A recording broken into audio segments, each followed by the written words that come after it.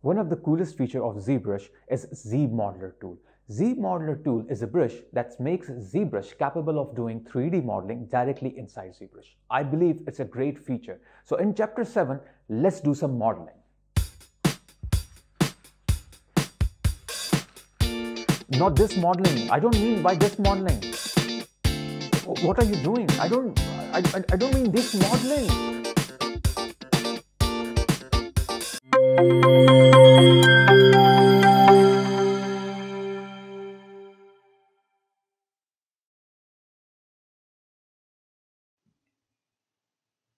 We have now moved to our new chapter, which is chapter 7 about the ZModeler. For a long time, ZBrush was considered a software that added finishing detail to models rather than a software for creating the basic meshes in the first place.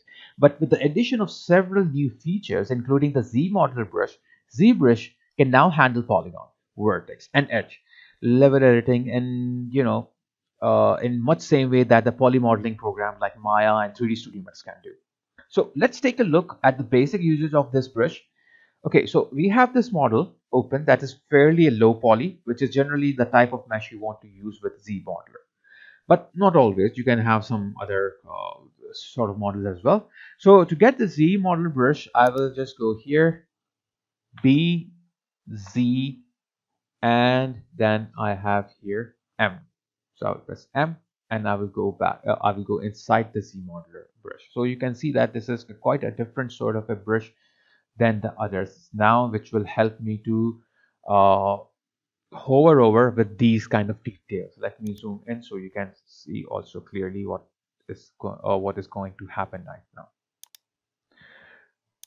So as we hover over model, you can see that it's highlighting faces, okay, and edges and vertices, which are basically points.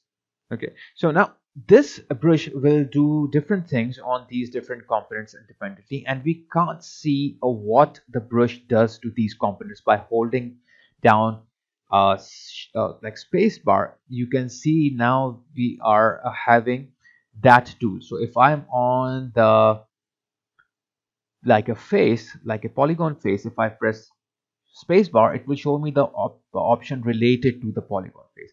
If I'm on the edge, okay, if I press spacebar, so it will show me the options related to that. If I will go to the vertices or the point, okay, and then spacebar, so you can see that the settings are different. So whatever part you are going down and you're hovering over, so you will press the space bar, you will get the options related to that. So in ZModeler brush, we are going to get a pop-up that shows several different actions that you have seen here and perform whatever values you want. So you have the these options here, and each options have a target, what these options will do, and each target have modifier. So these are actions, these are the targets of the action, and these are the modifiers of the target. So this is what we usually get whenever we press the space bar.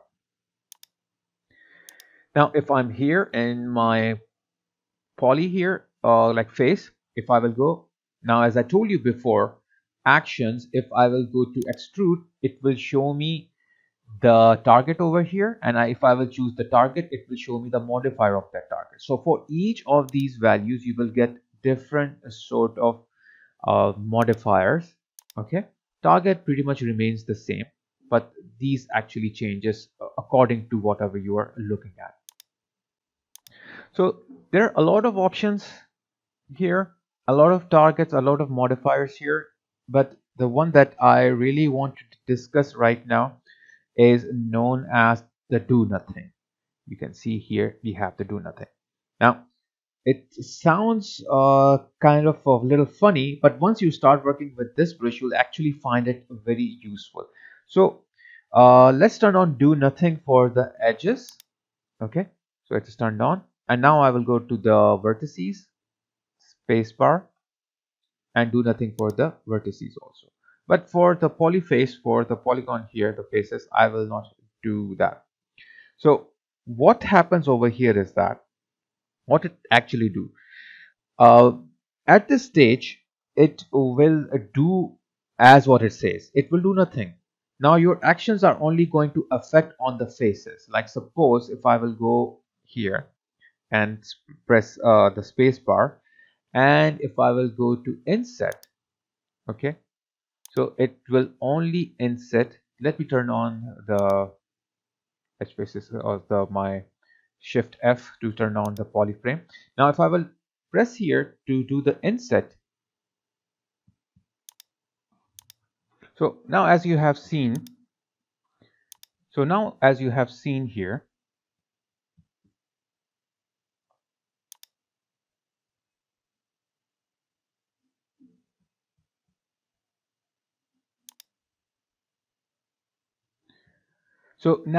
have seen here, pressing shift or space bar,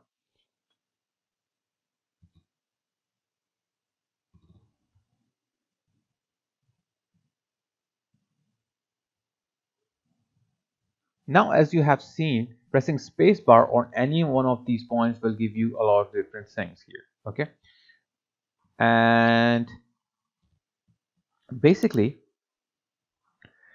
they are kind of a lot, and some of the more common one we will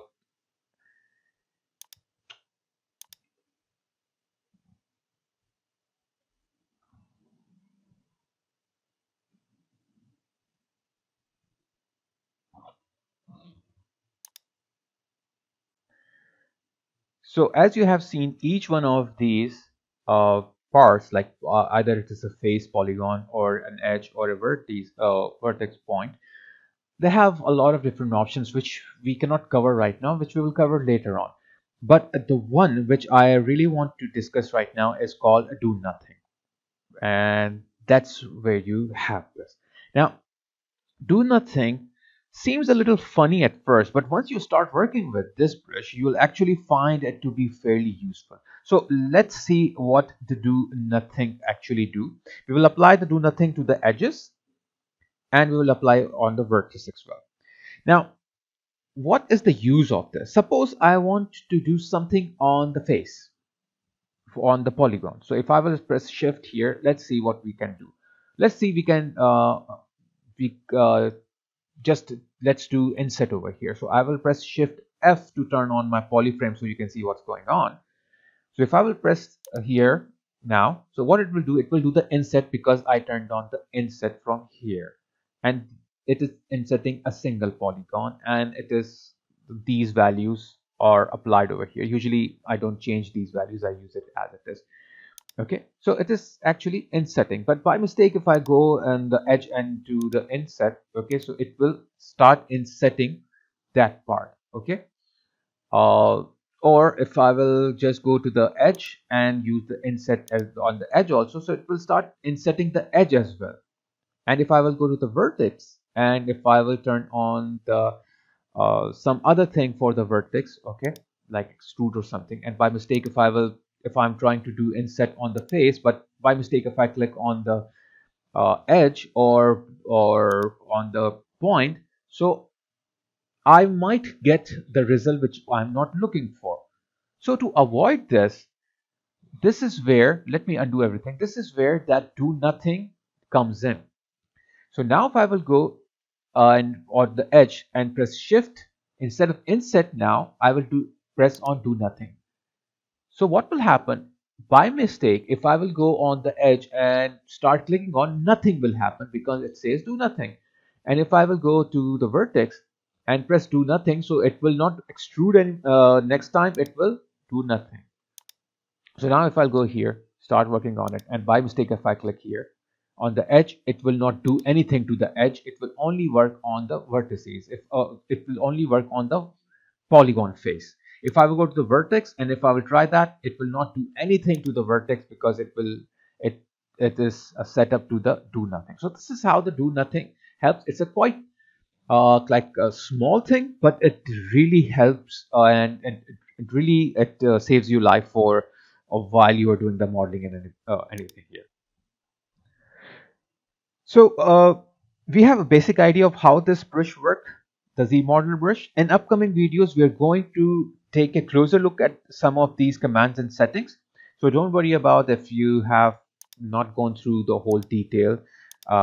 Just you should know it works with these three parts, which is the polygon square, the quad you can say, or face you can say, the edge, okay, and the vertex. And each one of them have different settings that you have to press spacebar for that.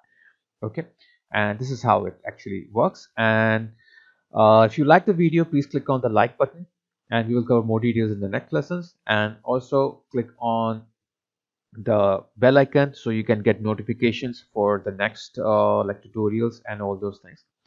So by the time, take care of yourself. Please keep subscribing and also ask your friends to subscribe as well. So we'll meet in the next class. Until then, take care of yourself.